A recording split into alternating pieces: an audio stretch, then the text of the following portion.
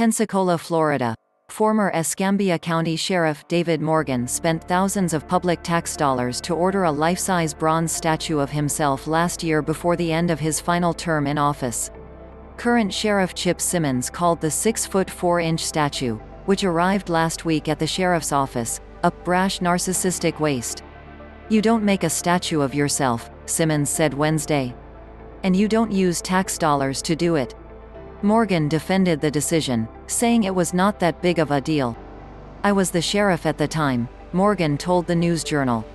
"I think people may be wanting to make more of this than it really is. It's just a statue of me saluting the men and women of the Escambia County Sheriff's Office and the first responders that died on active duty. It's that simple." The statue of Morgan was one of two statues that the former sheriff paid for out of the sheriff's office's general fund at a cost of $75,000 for both. He intended them to stand directly in front of the main entrance of the agency's headquarters as part of its monument to fallen officers. "I have no words for this, but I have zero intention of placing this thing in front of our building," Simmons said. The other statue is of former ECSO Lt. Jason Potts and a K9. Potts led the sheriff's office's K9 unit during Morgan's tenure as sheriff and has since retired. Ordering documents obtained by the News Journal show that both Morgan and Potts posed to have their likenesses photographed from 360-degree angles. The photos were mailed to the design company so that its workers would have images off which to model the life-size bronze replicas. "It's a likeness of me," Morgan said.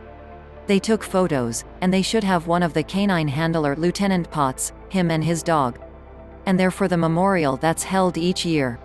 Morgan said he ordered the statues 2 years ago, but they were delayed because of COVID-19. The ordering documents and receipts, however, show otherwise. Morgan's handwritten signature appears on a document specifying the terms of the deal with Randolph Rose Collection Design Studio for the statues. Directly next to his signature, Morgan handwrote the date, April 20, 2020, and the words, "Good to go." "Doing bronze statues are pretty common," Morgan said. "Go to the Florida Sheriff's Association. They have several of them out front. They're depicting deputies and sheriffs and first responders." Simmons said the only people at the sheriff's office who knew of statues when he took office in January were Morgan's former administrative assistant and the office's financial director. He said he does not blame either of them for his predecessor's decisions. Simmons said he first learned about the order for the statues in May when he was preparing for his first annual memorial ceremony for fallen deputies and was looking into the possibility of adding generic, non-modeled statues to the memorial for fallen officers.